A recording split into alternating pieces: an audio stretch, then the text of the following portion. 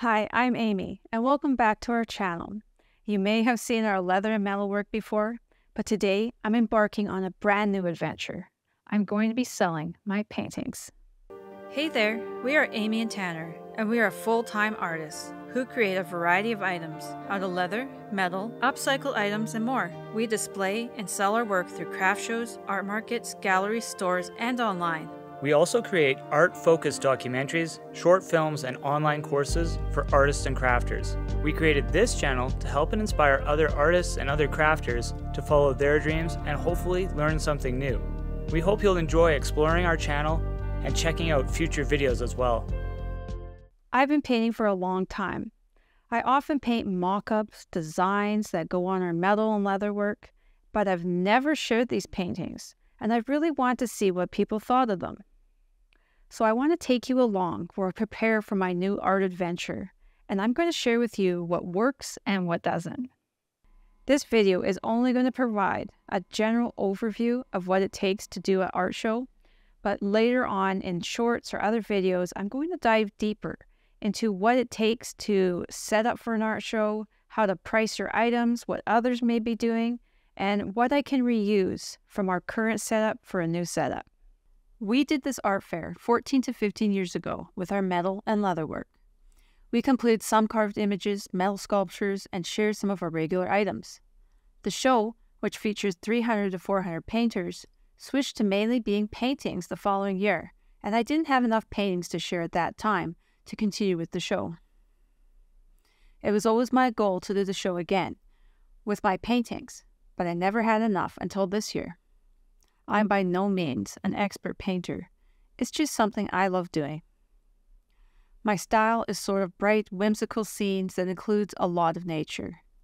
Our daughter and I have painted and drawn together weekly since she was around 2 years old.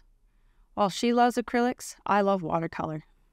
The first thing on my checklist to prep for the show is finding something to protect my paintings. I'm not using varnish since I have an allergy to just about everything. So for now, we'll be using plastic sleeves. I had bought a pallet of plastic bags secondhand from a place that was clearing them out. So we'll check out those to see what we can use. You can see there are a ton of options on Amazon. So I will have to go through each bag and style to see which one will look the best and if I should get hanging bags for sleeves. I also got these bags from the store that runs the art fair. I got them for 20% off. I wasn't sure how many I needed, so I just got a couple for now. I mainly make smaller watercolor paintings. I have a disability which makes it physically harder to work on the larger paintings, so my originals will be under 11 by 17 inches, with most of them being 9 by 12. I'm not sure what size will sell, but I'll let you know when the show is over. I know from selling our other work, a variety of sizes always works the best.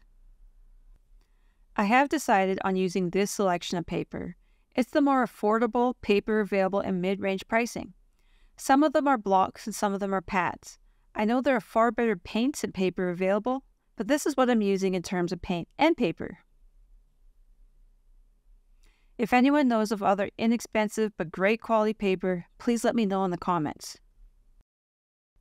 One thing I've really learned so far is to buy the best I can in terms of art supplies. When designing items for the booth or painting with our 8-year-old, I would use the most inexpensive paints and paper since I thought no one would ever see them. But when I looked to see if there were any pieces I could share, I saw there was nothing where the pigments and the paper looked good enough. If I had known last year I was going to sign up for this show, I would have bought better paper and paint last year. Please subscribe to our channel, join our Instagram group, and check out our community page for any updates and for further behind-the-scenes pictures of what it takes to set up for an art show. Because we sell leather and metal items, there is only some of the booth that can be repurposed to sell paintings and prints. If we get a chance to, we'll take you along to a couple of thrift stores or antique stores or garage sales even to see if we can find some fairly inexpensive display ideas. Pricing paintings and prints is significantly different from what we do. So we're going to have to do a little bit of research to find some prices that work. Obviously, I want to charge a fair price to myself and to the customers.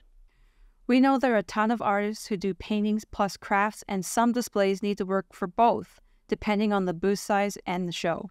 Our grid wall will definitely work for a painting display, but I'm not sure how yet. The booth design is going to be significantly different than what we are used to. I'm not sure if people should walk in or if I should have a table and people can just approach it. From our experience, we always have a table on the outside edge to make it easier for people to stop and check out what we have. I've had several artists at different shows tell me I should sell prints. It was always something that sort of confused me. If I got prints, should I do fine art paper, poster board, or print them myself?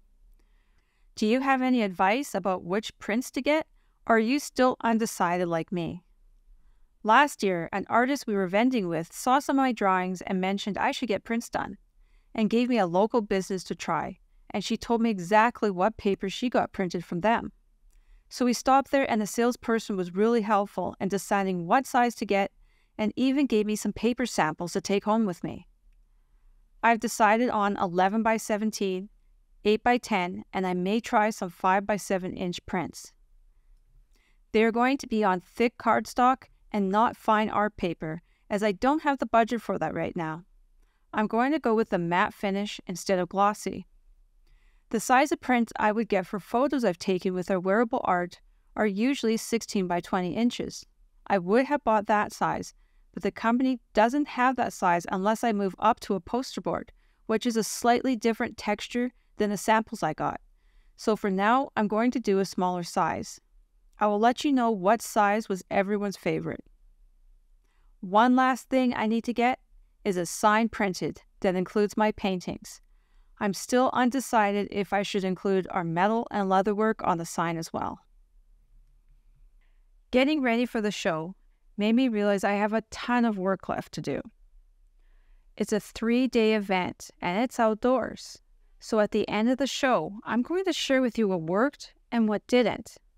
Thank you for joining me while I prepare for my art fair adventure. Have you done any art fairs? Do you sell your paintings or prints? Do you have any advice for me? Do you have any advice for others? Please let us know down in the comments, and I hope you'll subscribe, and I hope I'll get to see you next time.